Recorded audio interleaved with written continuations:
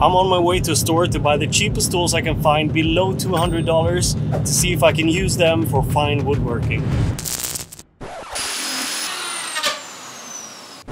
So I'm at the store, it's time to go in. I always feel really awkward recording in front of people, but here we go.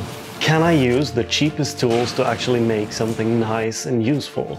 $200 seemed like an amount everyone should be able to save up over time, and I don't think you necessarily need to go all fancy from the start. Maybe you just want to dabble in woodworking every now and then. So I went to a store that is called Biltema in Sweden to see if I could find some really cheap tools. I went around and got what I thought I needed for a specific piece of furniture that I have no idea if I'll be able to build. And to avoid waste, I'll go ahead and give away all the tools to someone who needs them when the project is done. Alright, so I'm back in the car. And according to the receipt, I spent 1,945 Swedish crowns, which is $186. So quite a bit below my budget. The project I had imagined was a stool that I've made in the past, but the one I made previously was made using the CNC, so by some that wouldn't even be considered woodworking. I guess the same people don't use a calculator for maths or even an oven for cooking. But this time around, I only used the tools I had just purchased. And that would prove quite hard. Let's just say there's a reason they are so cheap. So the project is a stool I've designed in Fusion 360, which is a CAD software. And since I had the plans on the computer, I could go ahead and print the drawing I had on multiple A4 papers that I just taped together. Then I glued the template on top of a piece of 6mm plywood I had. This would of course be an extra cost, but you could also glue the paper directly on top of your wood. The legs of the stool consists of 4 pieces in total, but 2 pairs of equal legs, so I only needed 2 templates to cut the 4 leg pieces. I'll be using ash that I bought previously really cheap, and that isn't included in the price, but I bought a lot of ash for $100. The wood I'm using for this project is just a small part of it. The wood has been pre-milled because a jointer or a thicknesser wouldn't fit the budget, but you can buy pre-milled wood as well. The first tool I got to use was the jigsaw. This one was $28. It's a 550 watt jigsaw with an RPM of up to 2,800. It has a lock bottom for continuous cutting, a grade scale. It came with 3 blades, one for wood, one for metal, and one for plastic. And inserting the blade was actually very easy on this machine. It doesn't look like much, and I have to say it wasn't either. I started by cutting the plywood using the jigsaw, and it was quite slow. I figured I would get a lot of tear out around the cut in the plywood using the wooden blade, so instead I used the metal blade. I went slow and steady, and once it was all cut, I could use the next tool to sand any uneven surfaces left by the jigsaw. The sander was also $28, same as the jigsaw. It's a 125 watt sander with triangular shaped papers. It came with a dust collection adapter that I used later on. But sanding outdoors is a good way of escaping the worst of the dust if you don't have a shop vac. Just sending it over to the neighbor. The sander might have been one of the worst tools of the bunch. I sanded some of the rough parts quickly, and for that it worked just fine. It would be worse later on when I had to sand the final project. I placed my template on the ash, traced it, and then I was back to the jigsaw. I was afraid it might not cut a straight line, as that was my main concern with using the jigsaw, but it actually wasn't bad at all. It was just slow. And that might have been due to the blade. Then I could attach my templates to the ash with some double-sided tape. Look at him using a fancy knife as well. Definitely out of budget. Oh, I think most people have a knife, right? Yeah, but maybe not that fancy one. Well, but like I've said, you want it, but you don't need it. But you can use a scissor as well. When my templates were done, I was ready to start using the router. The main tool for this build, I would say. And also the most expensive tool I got. It was $60. It's a 1200 watt plunge router. It came with the most common things a router comes with: a variable speed adjustment, a rotating end stop, template guide, circle stop block to cut round objects, and a parallel stop block and tension chucks for 6 and 8 millimeters. It even came with extra chucks, so I guess they don't trust the quality of the chucks themselves. And here's another thing that wasn't included in the price: router bits. Already blowing the budget of this build. But a router bit isn't really a tool, more of an accessory. But then again, you wouldn't be able to use the router without any bits, so I'm not sure. Let's just say it didn't fit the budget. The bit collection I have is from Bosch and it was 50 bucks.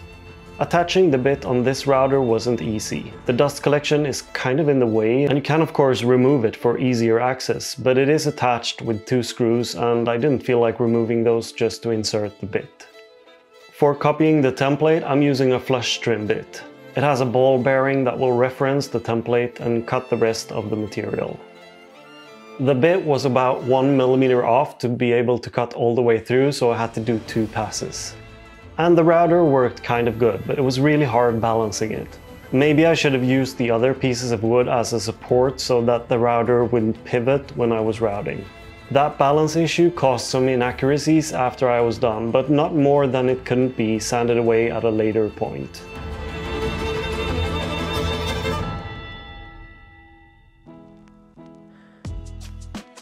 Other than that, it was actually quite good and I managed to cut the leg pieces quite quickly using the router. The next step was to glue the leg pairs together, and to do that I wanted to use dowels. It might add some strength to the glue joint but also line the pieces up. And to do that I needed to use the next tool, which is this drill and the drill bits I bought. The drill was also $28 and included a battery and a charger. It's a slow charging 12-volt battery that takes between 3 to 5 hours to charge, so I really hoped it would last the entire build. But on the upside there are charge light indicators on the battery. And the force of the drill is weak. I taped the drill bit at 2 centimeters so that I knew I would be able to fit the 4 centimeter long dowels I bought. I measured where I wanted my dowels to go and drilled the holes with an 8mm bit since the dowels were 8mm. I tried to make sure I was going straight down and not drilling at an angle, since that would really screw up the next step. To do that, I needed to make some glue blocks since there aren't square corners to use with the clamps I got. So I drew and kind of measured the shape by eye to use the offcuts to create some glue blocks. And then it was back to the jigsaw to cut them out. Cutting these small parts with a jigsaw isn't ideal, but they also didn't need to be perfect, so it worked. I wrapped the blocks in blue tape and I also added blue tape to the legs, and then I superglued the blocks onto the legs to create a place for the clamps to go. So far, everything was working just fine. I went inside to do the glue up, and yeah, the glue wasn't included in the price either, so it was around $10, I suppose. I added glue to the dowels and the edges of the wood and tried clamping it with one of the clamps I bought, but the blue tape wouldn't hold, so I removed the tape and superglued the pieces I'd cut with the jigsaw directly to the legs instead. And then I could clamp them together nicely. Let's add the superglue and tape to the cast as well. I had the legs glue overnight and I started working on the seat. I already had a couple of pieces glued up for the seat, so I guess that's cheating as well. But nonetheless, that's the reality.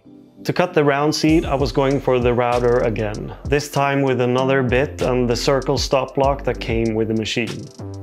I measured out the center of the seat and half the total circumference of the seat from the bit to the center point. And then I started cutting, lowering the bit ever so slightly with every new lap until I was all the way through. I had the cord hung to the ceiling along with the dust collector hose. So let's add the dust collector to the price as well. A really cheap shop vac would be around $15 more for the cheapest one that they have, where I bought the rest of the tools. I had one slip up when cutting the circle where the guide jumped out of the position. It didn't really do any harm other than a small indentation in the seat. Then I sanded for ages with the sander, which was one of the tools I wasn't that impressed with. It felt like nothing was happening when sanding.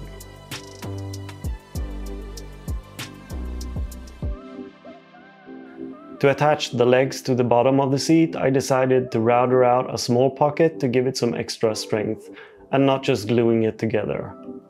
I traced the legs onto the seat and then routed freehand. And I realized I didn't really see anything, so I had to remove the dust collection guard. It looked fairly good, and then I added 2 dowels and I was ready to glue it up. But here's where I lost patience. I couldn't come up with a good way to clamp it whilst also controlling that the legs was level to the top. Look how I cheated. So I broke all the rules and used some bigger clamps. I'm sorry. And since I was already out of budget, I gave it a coat of Rubio Monocoat Intense Black and Charcoal Hard Wax Oil, which I added gold powder into. It gives a subtle glimmer to the finished piece, and I just love how it looks. And to anyone who doesn't enjoy the stain, you can hate me for staining, but as much as you'll try, you'll never hate me more than I hate myself. The ash also had some water stains that I weren't able to sand off, and I know there are ways of getting rid of it, but staining it was a lot easier and I really liked the look. As soon as I knew I was done using the tools, I posted a question on Facebook Marketplace asking if anyone wanted the tools for free. And it wasn't a hard sell. I immediately had someone come over to pick them up and he seemed pleased with them. And I have to say I'm quite pleased and, to be honest, proud, because I only started woodworking 3 years ago and now I know how to do this piece from the drawing board to a finished piece. Also using the cheapest tools I could find. So I guess the big question is, should you buy the cheapest tools you can find? Yes and no. I mean, if you don't know that this is something you'll be doing for a long time going forward, there's really no need to spend tons of money. And we've all done it, I suppose. We buy what we can afford at the moment to be able to get started, and then we get better tools when we can afford it and know that we want it. With that said, do some research according to your budget and what you think you'll be using it for. These tools, they do work, but I wouldn't recommend them for fine woodworking. Alright, thanks for watching. I'll see you in the next one. Bye.